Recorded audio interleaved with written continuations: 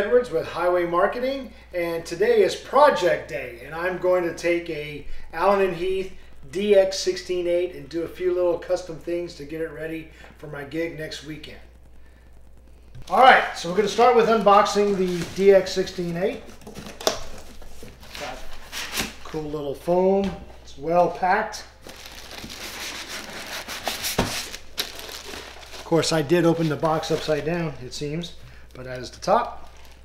So the DX-168 are actually D-Live preamps that could be used on the D-Live mixers, or in my case, one of the SQ mixers.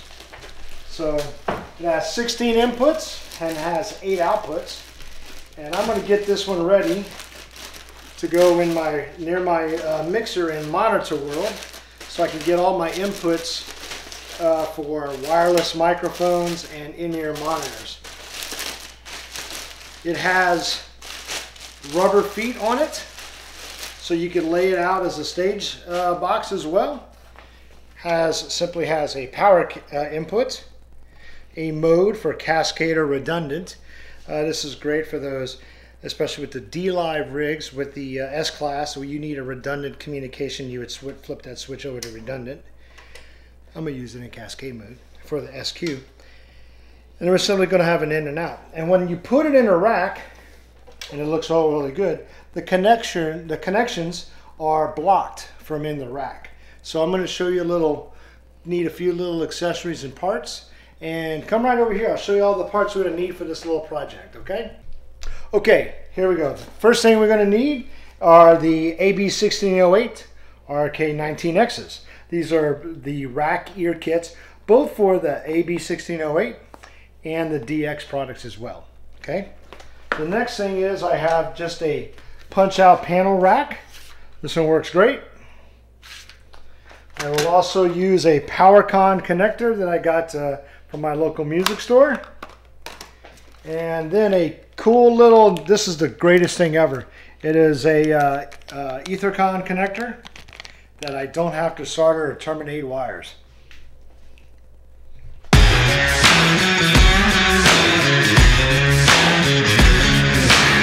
Pro tip 373 in my series of videos. You need a star connection. It is not a Phillips head. This is a T20. So before you start putting in your Phillips and start stripping things out, there you go. So I'm just going to remove the old ones.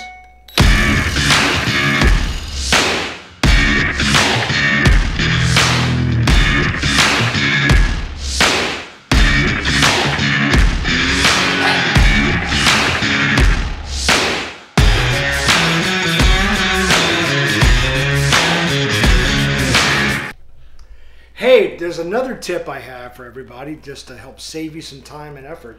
When you're trying to put this on and you can't get the screws to line up, it's because it goes this way.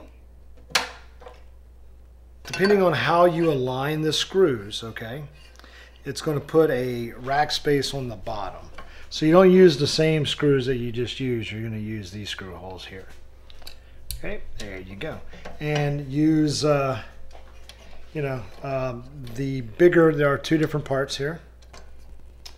There's one for the short side, and then alongside here to protect all these cables. Yeah, Porter cable hammer drill is not necessary, but makes things easy. Okay.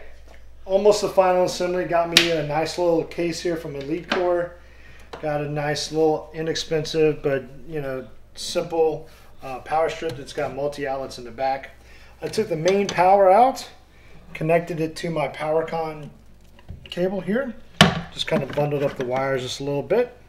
This is going to be the plug for the power, the IEC. Went ahead and inserted this already. See how nice and easy that is? I have the labels of in and out up here. Okay, so now I'm getting ready to hook up the connections. Again, just to review, I'm using this with an SQ, so I'm going to put this in cascade mode.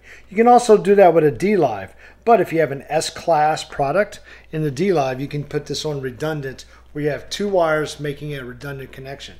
In this case, what I'm going to do is I'm going to plug into A, and then it will cascade to a second unit. So I'll have a total of two 16/8.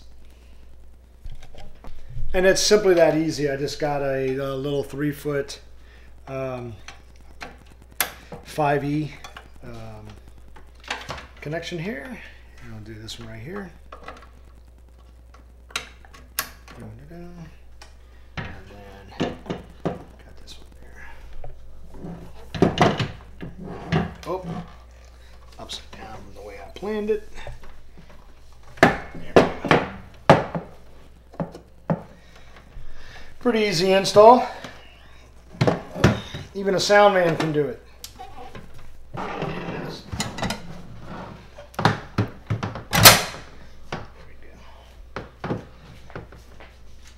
Got my rack screws.